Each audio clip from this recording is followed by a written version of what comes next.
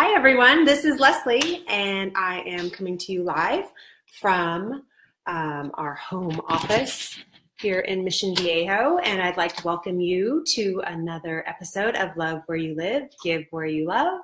Again, thanks for watching. As you're watching, please feel free to, as always, ask any questions that you might have, as well as definitely give us one of those thumbs up or hearts if you like anything that we discuss. And if while I'm discussing anything you have, like I said, any questions or any comments, please feel free to share. We'd absolutely love to hear.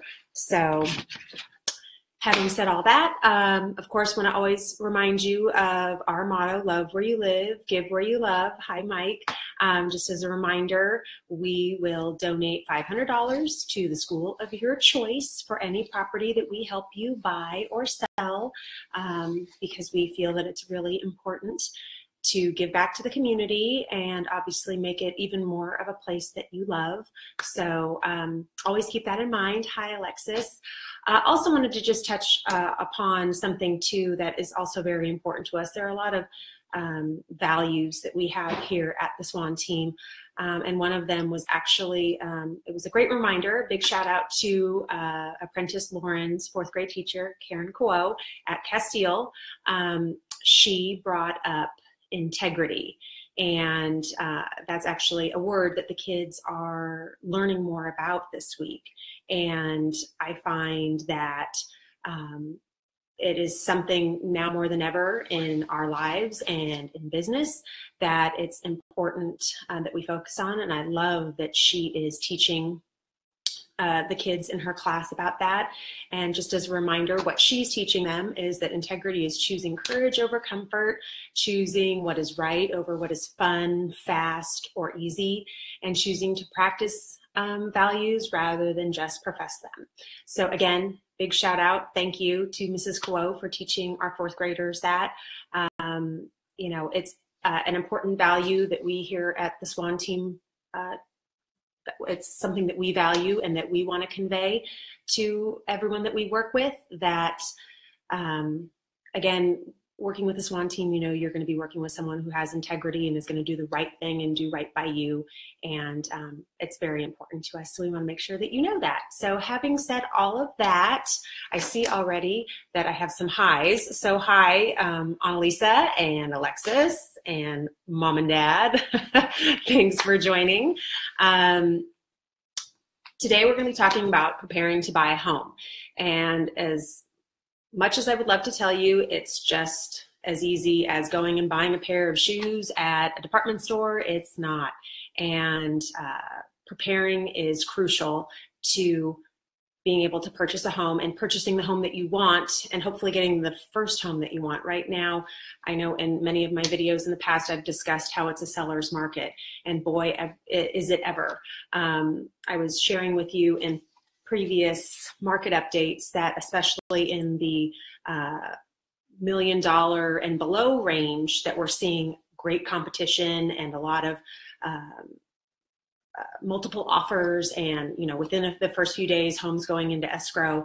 I have firsthand experience actually of a home in the $1.5 million range actually having multiple offers and really great terms. And we're going to get into that a little more as I go over this and preparing to buy a home. So having said that, it's your first time buying a home. What do you do? What do you need to know? The first thing that you want to do is check your credit score. This is going to determine a lot. If you have to get a loan for your home, which 99% of us need to, what you're going to qualify for a loan is going to be highly dependent upon your credit score. That is going to determine the interest rate that you're given. So you want to make sure that your credit score is the best it can possibly be. You can obtain a free credit score from annualcreditreport.com, and that will give you an idea of where your credit is. And also, I forgot to mention this, all of these points that I will be sharing with you are going to be on the website, on the blog. So you can go to www.theswanteamoc.com to check out any of these points that I'm talking about and have a reference point. So no need to take any notes for what I'm saying. You can just reference it all there. So again, you want to make sure that you get a credit report and you see exactly what standing you are with your credit score and your credit report. There might be a mistake that somehow got on your credit score, and as a result, it's reducing your score. That's not good. You want to make sure then that you have time to go correct it, and then that way your credit score can go up, and again, you could potentially qualify for more for a loan and also a lower interest rate. Also, there may be some mistakes that you've made in your past that haven't cleared your credit score yet. And sometimes those things just take time, months, maybe even years. So again, you have to kind of evaluate those things. And it's always best to know what you're dealing with and what you're working with before you actually go online and look and think you know what you qualify for and what house you want to get, because unfortunately sometimes the house you want to buy isn't exactly what you qualify for. So again, go check your credit score. And a quick hi to Jenny and Alec. Thanks so much for joining us. So once you have figured out your credit score, then you want to figure out how much you can actually afford and how much you want to spend. Sometimes this can be different. When you go to a bank and you say, you know, pull my credit score, tell me how much I qualify for, it may be well over what you actually want to spend. And that's a good situation to be in. But again, those are all the things that you want to think about, because when the heat is on and you've got 12 hours to decide whether or not you want to put an offer in on the home, all of these things have to be decided, and you want to make sure that you're ready to strike when the iron's hot and make that great offer when the right property comes up. So again, you need to decide on how much money you can and are willing to put down on the purchase, which will again determine how much you're mortgaging and potentially what the interest rates are. You'll need to identify documents that verify your funds. Oftentimes this is savings and bank account statements. You'll need to provide those to a lender. And what you want to make sure that you don't do too is make a lot of changes to those accounts, because that kind of puts up a red flag. And then what you want to do is you want to contact 2 to 3 mortgage lenders. I've got several, if you ever need any mortgage lenders that are highly dependable and great to work with. But similar to, as I was mentioning in my video about selling your home and interviewing a realtor, you want to interview your mortgage lender too, just to make sure that you feel comfortable with that lender. And also, some lenders have different programs and different packages, and it could be the difference in your monthly payment. It could be the difference in your interest rate. It could be the difference in how much you have to put down. So it's just information, and ultimately then you can choose what's best and most feasible for your lifestyle. So after you've done that and you've just talked to 2 or 3 lenders and gotten your information, which by the way too, some people worry, oh, well, 3 lenders are pulling my credit. Is that going to impact my credit? No, it's not. So again, if you're kind of doing it within a short amount of period, within 30 days, then it doesn't flip your credit score. So, and they pull kind of a preliminary credit score. So you're okay. Once you've determined which rate, which mortgage lender that you'd prefer to work with, then you ask for a pre-approval letter from that mortgage lender. And most lenders that I know can turn these letters around very quickly, within probably 6 to 12 hours, some even sooner than that. Then once you get that pre-approval letter, you have to do nothing. And when I say that, I mean you have to avoid making major changes in your life, because that will greatly impact your ability to secure a loan. So for example, you don't want to switch jobs because they are lenders are looking for the stability. You also don't want to buy a new car. They don't want to see you taking out a whole new loan, not to mention then that would potentially impact what you have stated to them as potential income to make your mortgage payment. Hi, Yvonne. Thanks for joining.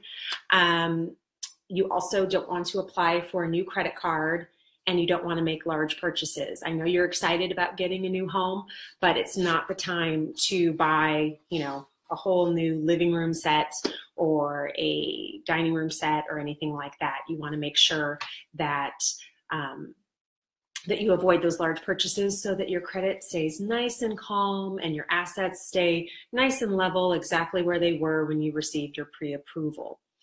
So now that you have kept calm, you've gotten your pre-approval, you're all good, then you need to make a home wish list and divide it into 3 categories as far as the things that you're looking for in your home. So there is first the non-negotiables.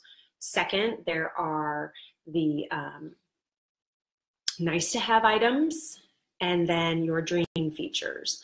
So the non-negotiables would be, okay, we need at least 3 bedrooms. We have 5 kids and we need at least 3 bedrooms. So again, a non-negotiable kind of situation. Or if you want to be in a particular city or within certain school district parameters, again, a non-negotiable. The nice to have items. Well, I'd really love to have a home office, or a bonus room would be really great. But if for some reason you're unable to find that, it's not a deal breaker. And then, of course, your dream features. Do you want a pool? Do you want to have fruit trees in the house that you purchase? Do you want to ideally have a single-story ranch home? Or, would you be okay with a second story? All those types of dream features, a waterfall, you name it, built-in entertainment center, all those types of things that you could potentially build on your own, but it would be nice, it would be a dream to have those. Now, again, you've developed this list of all these wonderful things that you're looking for in your new home. Then you need to find a realtor that you can trust. Now, of course, you can always come to us because we are incredibly trustworthy and work very hard for our clients, and always want to do what's right and do what's best for our clients. But of course, as I mentioned in the past, it's still always important to interview at least 2 realtors so that you find who you're most comfortable with. And, again, I always encourage even someone who meets with me to meet with someone else, only because I'm confident enough in my skills and my expertise in real estate that I can help you, and I know I can find what you're looking for. But I want to make sure that you talk to someone else so that person can confirm that, yes, I'm the right realtor for you, which I guarantee will happen. So again, you want to interview at least 2 real estate agents to make sure that you're comfortable working with that person, as well as that you trust them. And as I mentioned, when you're selling your home, just like when you're selling your home, once you pick a realtor that you trust, you then want to trust your realtor. Again, let them find the properties that you want to look at and trust their best judgment as far as potential offer terms, what you should offer as far as a price. Again, maybe they need extra days to rent back, all those types of things. That is what a realtor is there to help you do, to help navigate and on this buying side, help put together the best offer package possible so that you can get the home that you want. Once you've decided on a realtor, you can definitely start browsing listings online. There are a ton of different websites. I find that realtor.com is actually the most accurate by the minute as far as when homes, especially when homes are active and under contract. I can't tell you how many times I've been sent homes that somebody tells me, and they're from a different site, that someone says, oh, I want to see this house. And on the website they were looking, it showed as active, but then when I pull it up in MLS, it's actually under contract and no longer has any showings. And it's a big bummer, and clients are disappointed. So again, realtor.com is a great place to go so that you can get the most current and up-to-date information.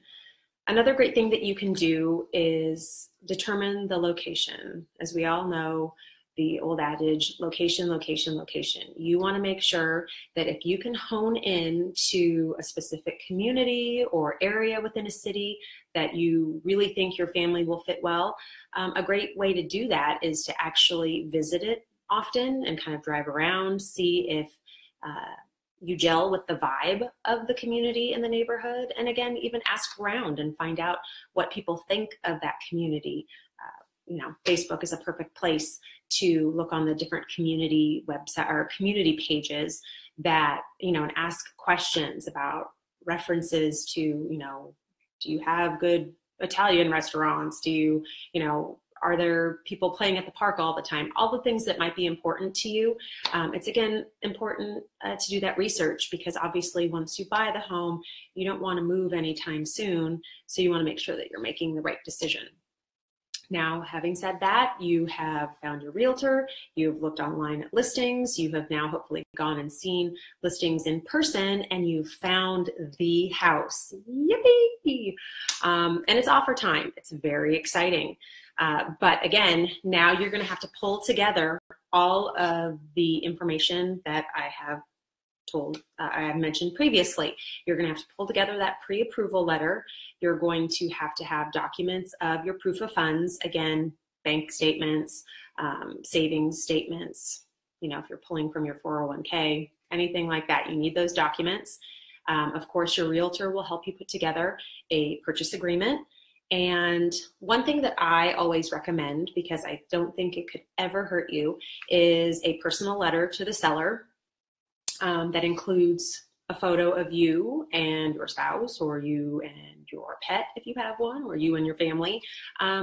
And again, including pertinent information about you and your family, where you currently live, members of your family, and then also to include what you like about the seller's house.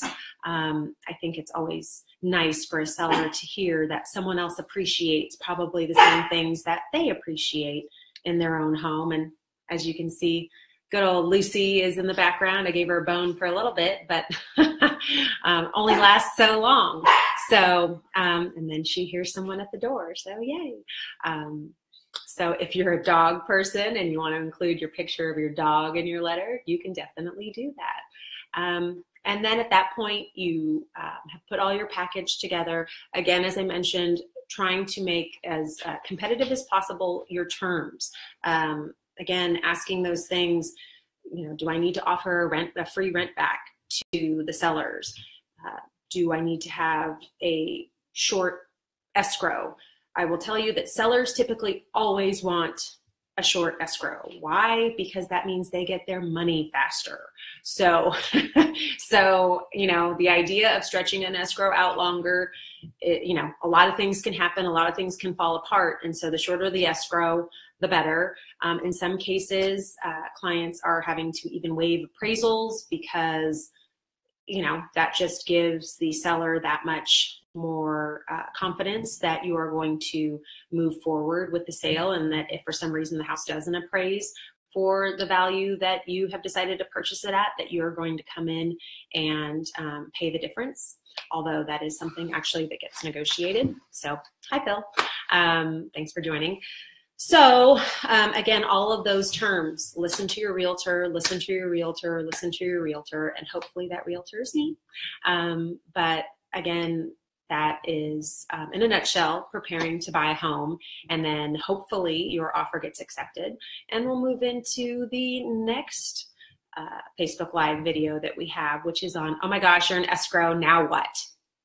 So I'm looking and I don't see a ton of questions, but I appreciate that you guys liked the personal letter and that you thought some of these ideas were good ones. So if you have any further questions, feel free to call or text anytime at 949-444-1601, or type me an email at leslie@theswanteamoc.com. Of course, as I mentioned before, you can always go to our website, theswanteamoc.com and click on the blog, and all of these ideas and all of these steps to prepare to buy a home are listed on our website. And again, as always, remember to love where you live, give where you love. And again, we still are offering the free termite inspection. So I know a lot of people have taken advantage of that and are finding, it's not always fun to have a termite inspection, but they're glad that they can get it done and getting it for free. So if anyone is interested, again, feel free to contact us and we will get that set up for you. But if there aren't any questions, then again, I will just say enjoy your day, love where you live, give where you love, and everyone take care. See you next week at 4 o'clock. Bye.